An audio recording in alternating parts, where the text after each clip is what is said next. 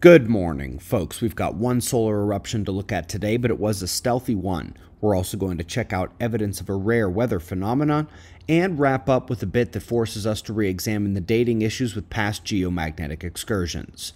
Let's start with our star, and we find the last 24 hours was mostly quiet, even more so if you aren't looking with a careful eye.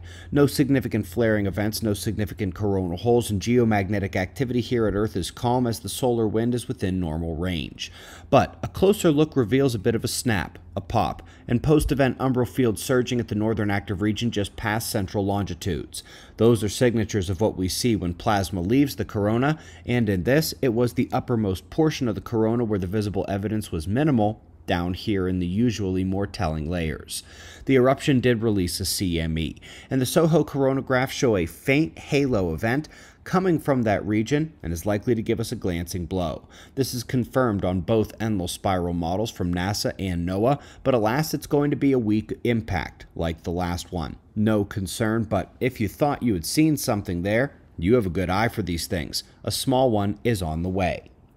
Interesting event in my backyard late last week. Apparently a tornado hit Pikes Peak. This would be an extremely rare event, except it's the second one we've seen on mountaintops this summer in the United States.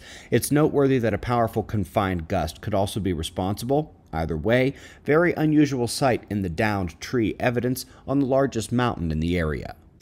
Lastly, folks, we've mentioned before how the non-contextual paleo-intensity measurements around the world never seem to line up, giving ranges for past events like geomagnetic excursions. There are a few such cases in this one, which makes us remember that a confined look at one dataset is always going to cause confusion as to the timing of these events. The fact that they use alternative names for the events to the ones known doesn't help either.